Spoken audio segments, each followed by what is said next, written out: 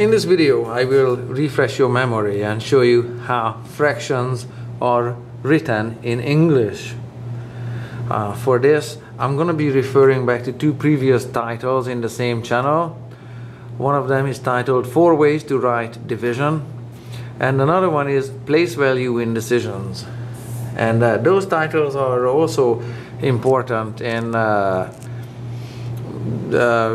writing fractions in English and formatting numbers in fraction format, because I'm not going to repeat every single thing from those clips, but I will be just referring back to them.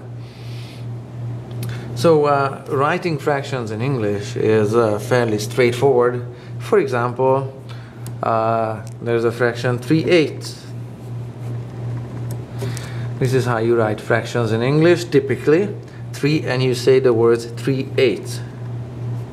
Oops, you say 3/8. That's what you say. 3/8 for this fraction. Now, notice that the first number is in terms of math. This is a numerator, and in terms of grammar, the first is a cardinal number. Cardinal number in terms of grammar, or a number in a cardinal form, but those are just called cardinal numbers. Other cardinal numbers, other examples for cardinal numbers would be 7 or 21. There. 27 or 21. On the bottom here for the denominator,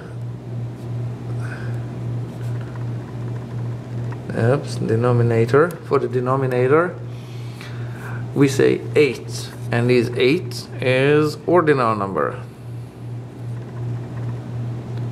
Ordinal number, and it's in a plural form, and it's got a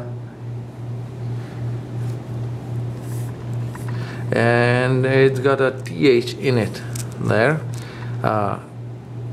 Ordinal examples of ordinal numbers would be 7th versus 7. You see the difference here is this th, 7 versus 7th. And for this one, 21st. So 21 versus 21st, and first is the ordinal format of the number. So basically, that's how we read fractions in English. Fairly straightforward. For example, we can also write 27 152nd, and we say 27,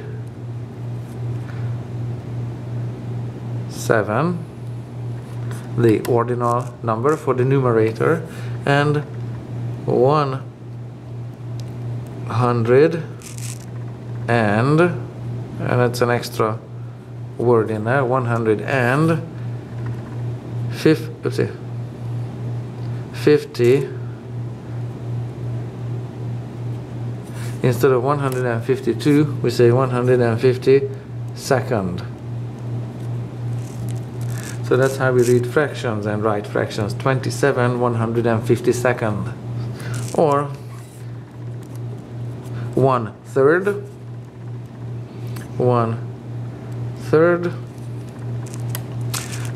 or 7/9, 7/9, and there is the th sound in it again for indicating its position in the fraction, that it is a denominator in ordinal format.